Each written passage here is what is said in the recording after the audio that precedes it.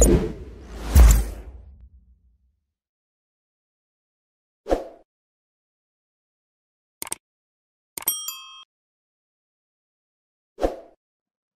and welcome to this video on building a dashboard in Tableau.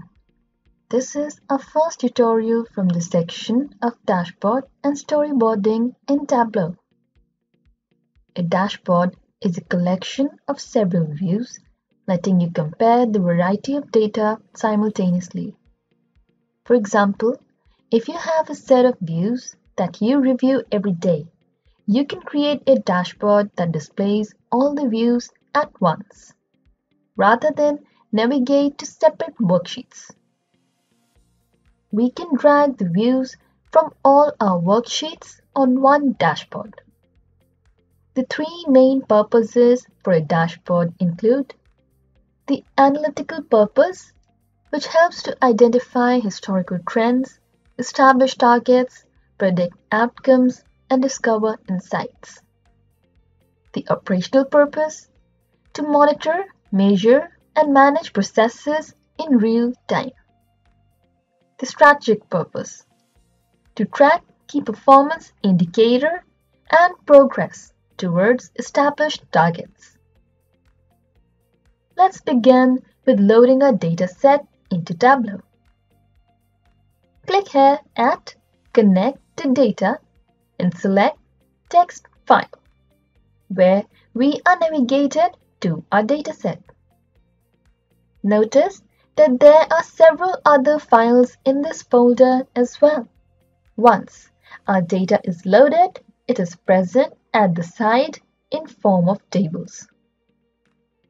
Notice how all the datasets present in the folder are also listed out here automatically. This happens while we work with the CSV file format of data. Let's click below and go to the worksheet. To build our first view, let's drag measure names onto the column and measure values onto the text on the marks card. Let's also drag the measure names onto the filter shelf and select only the required fields needed to build our view. Click OK. You can see that a table has been built on the visualization. Let's just drag and adjust its size. Next, right-click on the table and click Format. This opens the Format window for our visualization. Click on this tiny icon here to set the alignment of the text. Align as centered text. Next, click the tiny paint bucket icon to set the header color and also the paint colors. We can also set the size and color of the text by clicking on this tiny alphabet icon here. Lastly, let's just add a grid line to set sections for our tabular data visualization. Now, double-click on the text at the top to set the title for the worksheet. We can also add formatting to the title text here, such as size and color adjustment. And we are ready with our first worksheet. Let's just build another worksheet. Click on this tiny icon below to open another worksheet.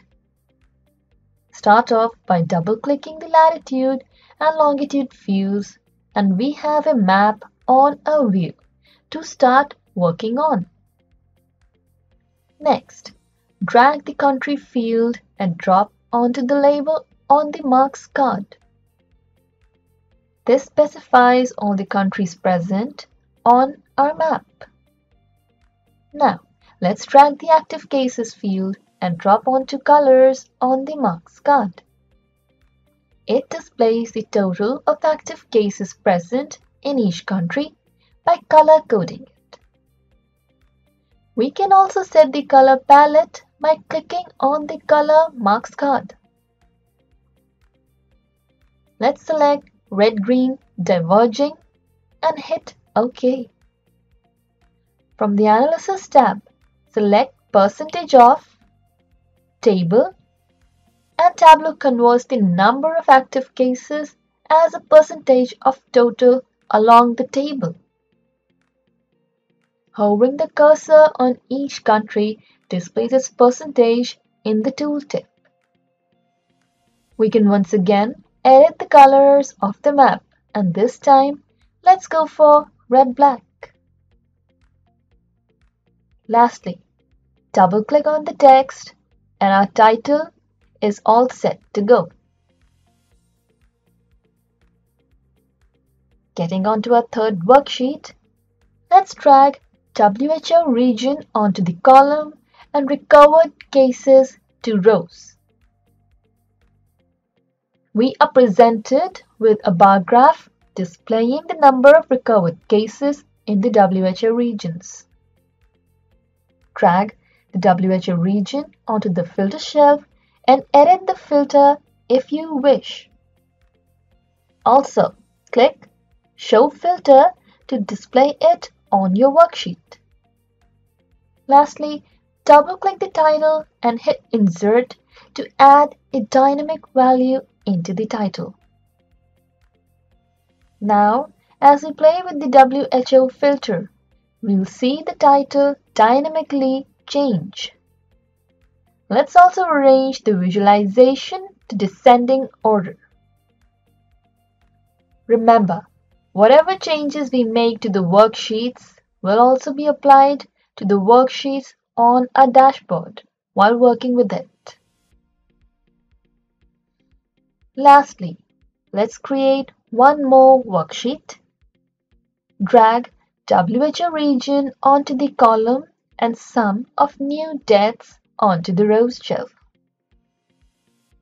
Also, drag the sum of new cases on the rows shelf since we want a comparative view. Click on the respective drop-downs of the measures and change the aggregations to average. Next, go to the Analysis tab and change the values to percentage of the total of the table. Let's also convert the bar graph to area graph. Now, click on the axis and select Dual Axis. This gives a comparative view of the two graphs. Click on the T above to put labels on your graph. At the end, let's not forget to add a title to our visualization.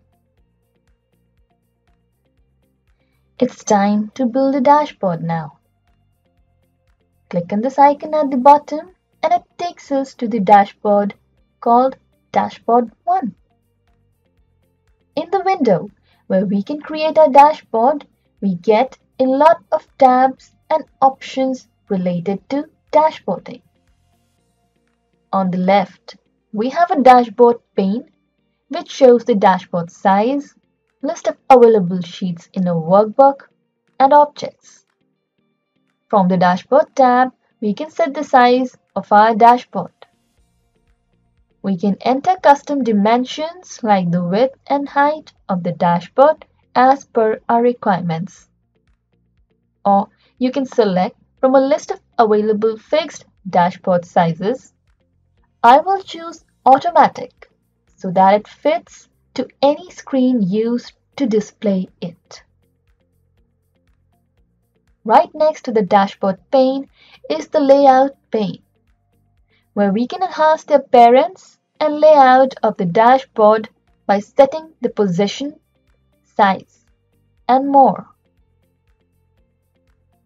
If I want to make the visuals occupy only as much space as required, or let's say auto-adjust the sizes according to the requirement, then from the Objects tab, first select either the horizontal or vertical arrangement and drop it on the dashboard sheet.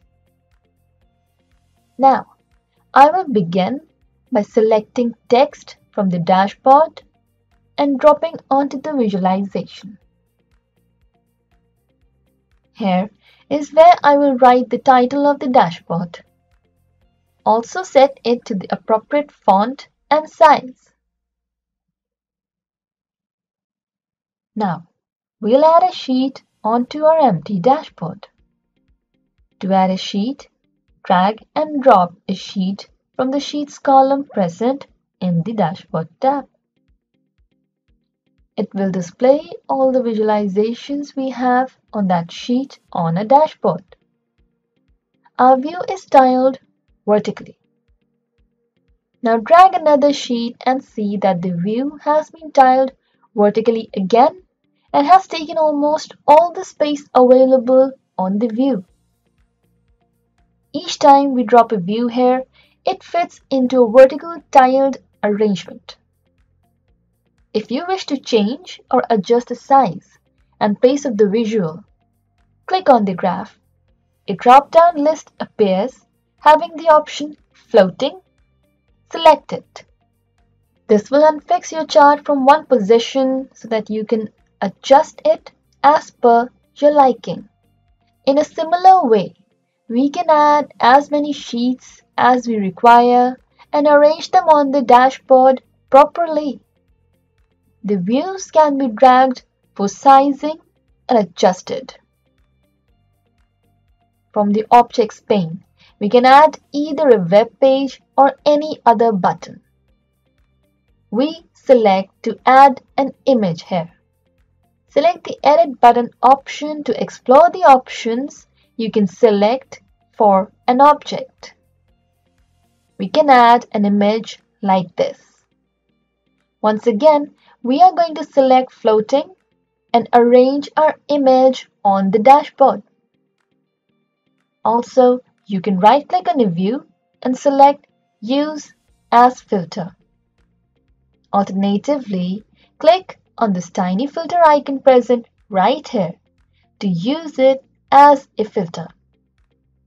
It allows the elements on a view to be used as a filter directly upon applying the filter or selections on a view.